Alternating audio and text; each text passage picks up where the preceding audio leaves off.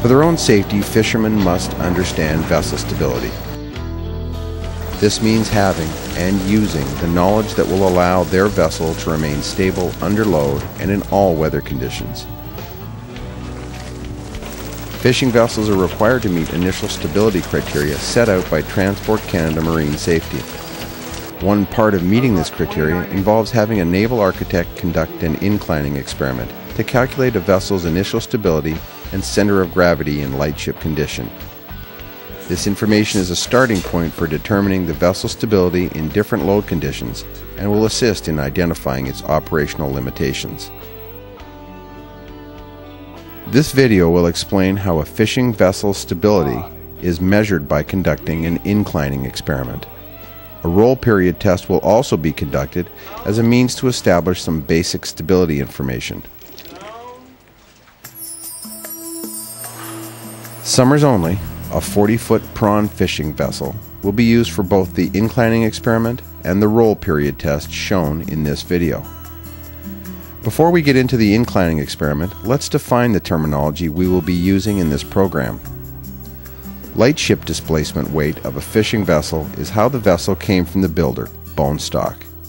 Lightship weight refers to the weight of the hull and machinery only, excluding stores, fishing gear, and liquid in tanks like fuel, hydraulic oil, and fresh water. Lines plans are a naval architect's drawings that fully describe the hull form and shape of a fishing vessel and are used in the construction process. They are also essential to calculate the volume or displacement of a fishing vessel's hull at any given draft. Displacement is the weight of the water displaced by a fishing vessel at any draft. Metacenter refers to a stable vessel that will always have the metacenter over the center of gravity. The distance between the center of gravity and the metacenter is called GM, or metacentric height. Center of gravity is the point through which the weight of the vessel and all weights on board are considered to act vertically downward. Center of buoyancy is the geometrical center of the underwater portion of the vessel at any heel angle. These definitions include two critical forces, the center of gravity and the center of buoyancy.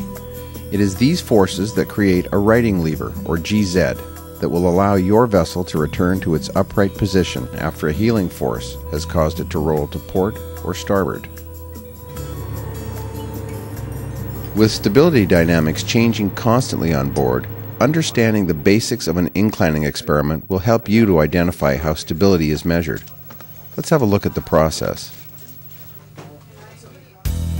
Consultation between the naval architect and the vessel master is important in order to inform the naval architect about the operation of the vessel. At the skipper's meeting, I talked to Larry about his boat and the requirements for an inclining experiment. So you want a stability book for Transport Canada approval?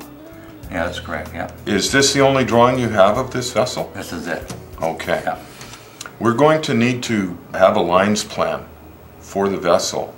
What's a lines plan? A lines plan defines the shape of the vessel, and it's almost like a three-dimensional drawing of the exact shape of the vessel, the length, the breadth, the depth, but it gives you the shape of every section through the vessel. Well, where did I get those? Well, if you don't have one from your naval architect, then we have to measure the vessel and develop it from those measurements. A lines plan tells the naval architect the shape of the boat, and the shape of the boat defines at any given draft its displacement, its center of buoyancy, and its initial stability characteristics at that draft. And I also talked to him, asked him about his operation and the sorts of weights that are included in the boat from the time he leaves port until the time he comes back during the fishing expedition. What are you fishing for and how do you do it? Commercial prawn fishing, and it's by traps. So this is a gill netter. We've got a drum and some rollers. This is, it's been changed. Like, it was a gill netter originally, like the drawing, but it's been changed now to a trap boat. Okay, how has it been changed? There is a canopy that goes, aluminum canopy that goes right across the whole back of the boat. So there's a canopy here. I need to understand how the boat operates so that I can predict the loadings the boat is going to endure. What about food and provisions? All the lockers under the settees are all full of like canned goods and stuff like that. Frozen, like meat and frozen vegetables and stuff like that, we keep in a deep freeze up on that Dodger. Okay, now after this stability test, would you be able to tell me, like, I'd like to be able to carry another 200 traps on my boat, like if I decided to get another license, could you tell me if I safely can do this? The stability analysis will provide that information. We just project a little bit more weight onto the vessel, but where would you carry those traps? Well, there's only one spot, and that's under the deck here, I guess under this canopy. When conducting an incline experiment, a number of conditions must be adhered to.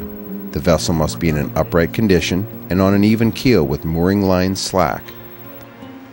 A dead weight survey to identify any weight on board that is not part of the ship is conducted by inspecting all spaces of the vessel. After I gave Larry the drawings, I went around the ship to see what was on the ship in terms of fuel, water. We identified a little bit of fishing gear up on the top deck, but other than fuel and water, this vessel is pretty clean. These weights and their locations are recorded. All equipment on the vessel must be secured to prevent shifting during the experiment. All bilges and fish tanks must be pumped out. Cross-connected fuel tanks must be closed at the connection. All persons should be ashore except those conducting the incline, and the weight of each person on board must be recorded. 154. We set up the weights and the pendulums, and we weighed one of the barrels of water so that we knew the weight that was going to be moved. Two types of measuring devices are used in this incline experiment, a strung pendulum and a U-tube. The decision of whether to use multiple pendulums or a U-tube is the naval architect's choice. It is important to have readings and calculations from different sources to determine accurate data from the results. When using a strung pendulum, the plumb line is attached at the center line of the vessel, sometimes from a cross beam over a hatch. In this case, it is attached to the canopy of the vessel. A weight is secured at the bottom of the plumb line, submerged in a damping tank filled with either oil or water. A scale is situated beside the plumb bob. With the vessel in an upright position, the plumb line should be directly over 0 on the scale. Weight positions are marked on deck. These marks allow for measurements to be taken and factored into the formula for calculating GM. Each time a known weight is moved through a known distance, the deflection of the plumb line is measured. 1 to 2. To help ensure accuracy of the experiment, Transport Canada requires a minimum of 8 weight shifts. The formula used to calculate GM is the amount of weight moved times the distance the weight was moved times the length of the plumb line. Divide this by the weight or displacement of the vessel times the deflection of the plumb line. A U-tube is another device that can be used to calculate the GM of a vessel. The other one is this U-tube, and the U-tube is a slightly different sort of pendulum, but again, the water level will shift as the boat tips one way or the other as it heels. Measurements are taken on both the port and starboard tubes to determine the distance of each movement. The same formula is then applied to calculate the GM. Once Transport Canada people arrived on site, the first thing we did is we took freeboards along the length of the vessel. From the freeboards, we'll subtract that to determine what the draft of the vessel was. 29 3/4. These freeboard measurements, coupled with lines plans, will allow the naval architect to calculate the exact weight or displacement of the vessel. The next thing we did was we got everybody organized to mark the pendulums and Transport Canada to witness by where they were standing what was going on. It's pretty close to each. My role is to witness and make sure that conditions of the inclining are within prescribed limits and guaranteeing results.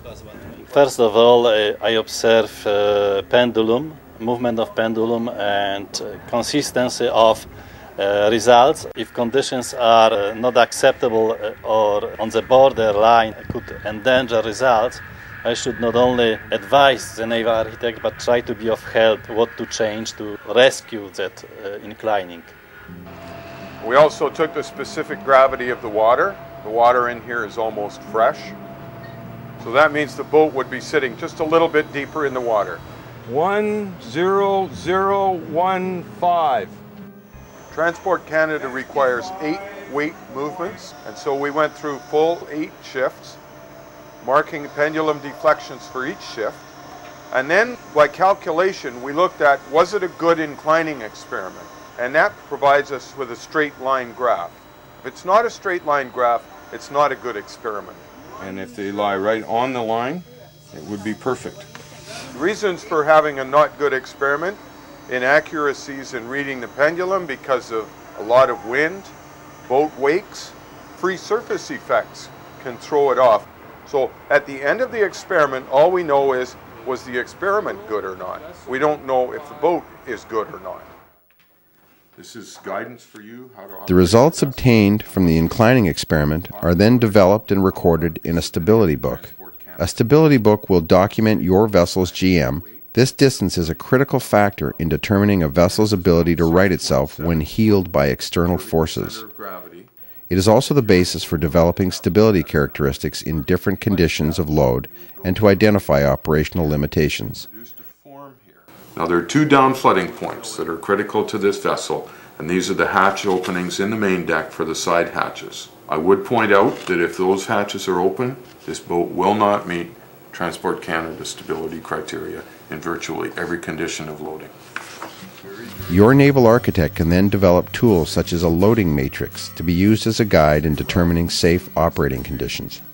Yeah, well, this is all good, but would I be able to carry another 200 traps or something, or what kind of weight can I talk about to put on my boat? We would need to look at moving some of the weights on the vessel. Like what weights? Like what would I Well, be you doing? had a freezer up on top full of food. If you wanted to carry more traps, maybe you could move that freezer down, or possibly get rid of the freezer and carry your food in the freezer hold. We can calculate that right now if you want and see if you comply in that condition. Okay. Okay? Basically, they said that it was safe the way it is, but if I wanted to carry more weight on it or more traps or something like that, I would just have to make a few simple changes, like remove some of the weight from the top and get it down below midships.